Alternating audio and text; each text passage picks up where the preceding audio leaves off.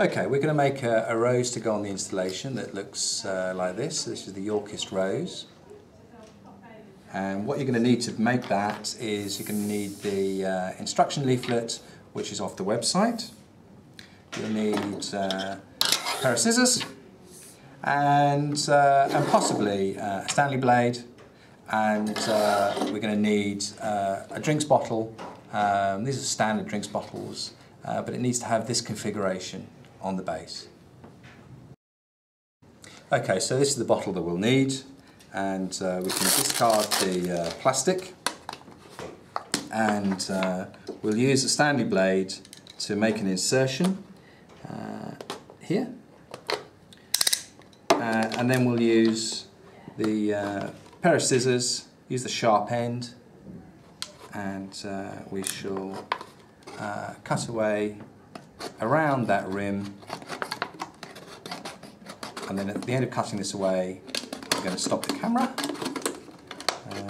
because and then we have the two pieces. Discard this, and this is the piece that you'll need.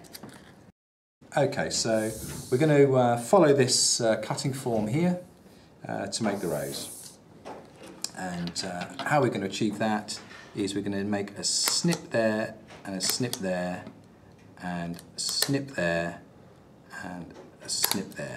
So we've created our first V shape, and then we're also going to create a smoothing of the edges. Just smooth those edges off a little bit, like that. And then we're going to repeat that in each of these sections here. Okay, so now we have the shapes cut, and what we're going to do now is simply fold these back with a crease, and it doesn't matter whether it's perfect or not. As you can see, these are beginning to form the shapes of the petals. Fold these back like so, like so, like so.